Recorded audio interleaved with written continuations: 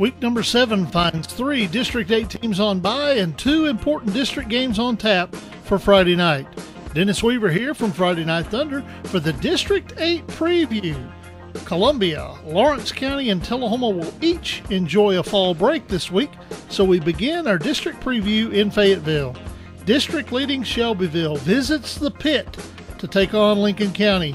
Rusty Reed of WLIJ Jax Radio joins us for a report on the Eagles. Shelbyville Central High School Golden Eagles get that all-important huge district win this past Friday night over the Rebels of Franklin County in the game that was a pink-out night at Eagle Stadium. For Shelbyville running back Michael Eddings, it was a career night as Eddings tallied over 220 yards on the ground.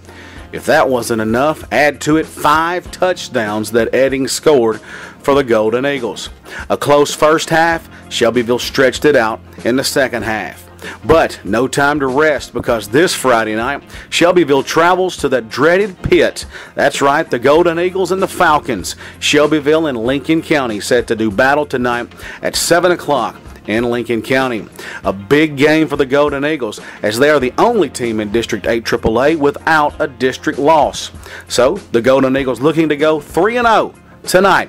Shelbyville, Lincoln County at the Pit. Kickoff set for 7 o'clock. For the District 8 AAA preview, I'm Rusty Reed. This is Jax Radio. Donnie Honey of PMHsports.com covers the Falcons, and he files this report. The Lincoln County Falcons finally returned home Friday night after 3 straight road games, so they went a disappointing 1-3, and more than likely played themselves out of the postseason in the process.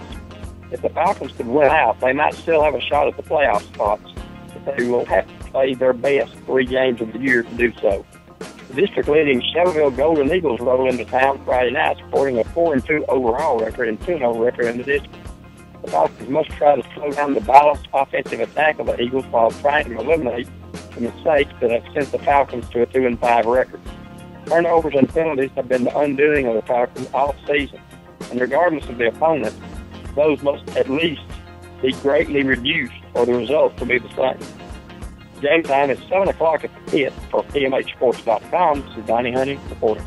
Coffee County visits neighboring Franklin County in a battle of longtime rivals. Lucky Knott is the voice of the Red Raiders for Thunder Radio, and he files this report. This week, the Coffee County Red Raiders will travel to Franklin County to take on the Rebels in a District 8 AAA football matchup. Coffee County has a pretty balanced attack going against the Rebels, who will rush the ball a lot. They have rushed for 1,555 yards to only 190 passing. It's the Rebels and Raiders in a District 8 AAA matchup. Both teams come in at 2-4 on the season. Tune in for the broadcast on Thunder Radio in Manchester. I'm Lucky Knott for Friday Night Thunder. Al Clark is the voice of Rebels football for WCDT, the sports leader in Franklin County, and he gives us the Franklin County report. The Rebels finally return home after a 5-week break, and it's a welcome sign because the Rebels need to heal and they need a win. Coffee County presents the best chance they've had in a while. You'll hear all the action here on your sports leader in Franklin County as the Rebels attempt to get well after dropping 3 straight big ones and try to salvage a reputable season for 2014. For the District 8 preview, I'm Al Clark. That does it for the District 8 Roundup for week number 7. I'm Dennis Weaver of Friday Night Thunder.